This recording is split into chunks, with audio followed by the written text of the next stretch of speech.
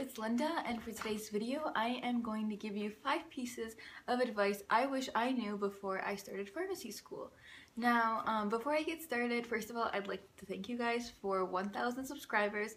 I honestly didn't think I would reach that many by 2015, but I did, and it was just amazing, and I just want to thank you guys for your support. Okay, so there's a few pieces of advice I want to give you guys. If I knew these things and if I followed them, I feel like my semester would have gone a lot smoother. The first couple are specifically pharmacy related. I wish I knew my amino acids, because the first semester we had a professor that was just telling us know your amino acids, know them inside and out. And like, if you haven't taken biochemistry at all, like I took biochemistry and I still found them to be a little bit difficult. If you haven't taken biochemistry at all, or if you haven't taken it for over 6 months, I highly suggest you review your amino acids before you start the program.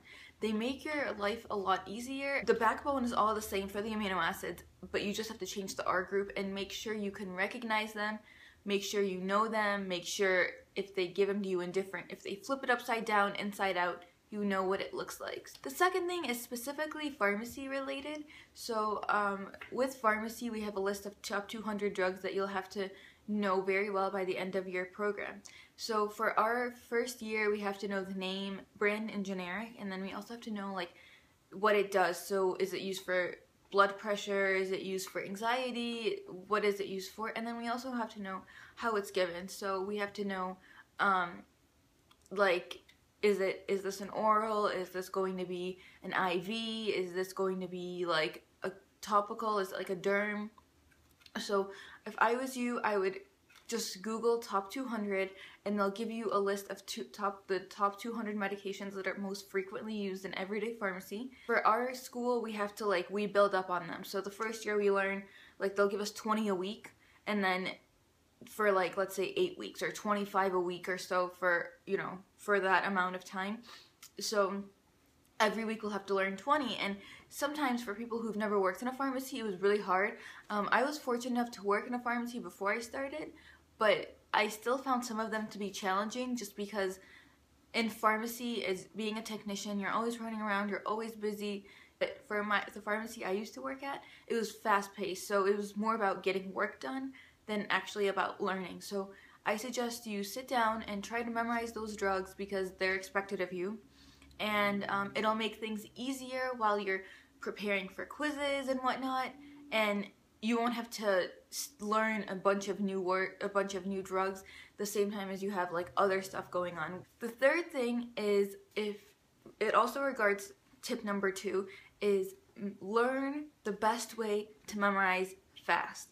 For me, I had the first week on those quizzes, I didn't do as well as I wanted to, because number 1, I crammed, but number 2, I didn't really have a method of memorizing. So some people use Quizlet to your advantage, make flashcards. For me, I went on YouTube and I just Googled how to memorize, because I wanted to memorize quick and fast and efficiently. And with our top 200 quizzes, they would give us the brand name, we'd have to know the generic. So some words they don't match up. Some brand names and some generic names have nothing to do with each other.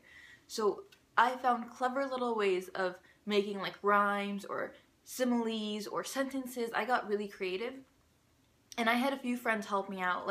This wasn't just something that I was oh, I'm just gonna go. No, I had YouTube help me out, and I had a couple of friends help me out. Ask your classmates, how do they memorize? I got a lot of advice from classmates. I asked them how they memorize, what's their most efficient way of memorizing, studying. Get to know your classmates, because you'll be with them for 4 years, or however long your program is, and develop that kind of bond where you trust them and they trust you, and work with them. I mean, that's kind of an added bonus tip, but learn how they study, see how they study, see what works best for you, because studying in undergrad is much different than studying in a professional program. Another piece of advice is help out your classmates and try to establish that bond with them, because you guys will be there for 4 years, and learning from them and them learning from you is just going to make things a lot better. So tip number 4, that was actually an added bonus tip, but whatever. Tip number 4, and this one I'm guilty of, and this is for everybody, not just professional programs, it's undergrad. but learn how to manage your time. Like, I know this sounds overrated, but like, if you haven't learned how to manage your time in pharmacy school, things will be difficult. And like, I mean, I've been told by my mom for years, you know, manage your time, but it wasn't really until pharmacy school that I started to be more conscious of my time. I saw myself studying a simple lecture, maybe 3 hours, and I was like, why? I just have to review this. If I really put my time and my energy and my focus, I could have finished this in a half an hour. Why did I take 3 hours to do it? So that's when I had to step back and I had to reevaluate my time. Like, how long is it really taking me to eat this meal? Like, it sounds really crazy, but during exam time, this stuff is going to be really important. Or in the middle of the semester where the light from the end of the semester feels like miles away, that's when you have to like focus. And knowing me, I'm probably going to come back and watch this video because I tend to do that. I have very poor time management skills, but they've improved over the past semester just because I'm more conscious of what I'm doing. Finally, the last piece of advice that I didn't really start doing this until this semester was listen to your body. I know this sounds crazy, but like, listen to your body. My thing is, and all of my friends know this about me, I have to stop studying by 10 p.m. My brain just completely, it's just not gonna work. So I don't study well at night, but I see that my friends, they study well. Their prime time to study is 2 a.m. For me, there's nothing, I can't do anything at 2 a.m. I can't study at 2 a.m. So listen to your body. If you're tired, then you're tired. If you're forcing yourself to study, you're gonna sit there for an hour and you're going to stare at this lecture or stare whatever. You're gonna feel like you're studying, but you're not. So give yourself a chance for a break. It sounds crazy, but like, if you're hungry, hunger strike for maybe an hour, but afterwards your brain is a muscle. Don't force yourself too much. Make sure you always have a glass of water or a bottle of water right next to you, because your brain is a muscle. You're using all this energy. You're using so much energy. Force yourself to go on some crazy diet. I don't suggest any crazy diets. Of what you eat is one thing, but don't stop yourself from eating, because that's just going to backfire. If you're tired, take a nap. I suggest no more than 20 minutes for a nap, because afterwards your body just feels really groggy and your body's kind of like, well, I kind of want to sleep another 4 hours, and then that'll just waste your whole day.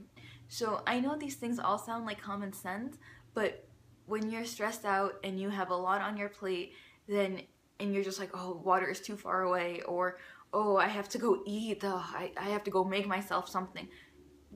Give your body credit for how much work it's studying, because you're studying, but your brain is also using a lot of energy to study at the same time.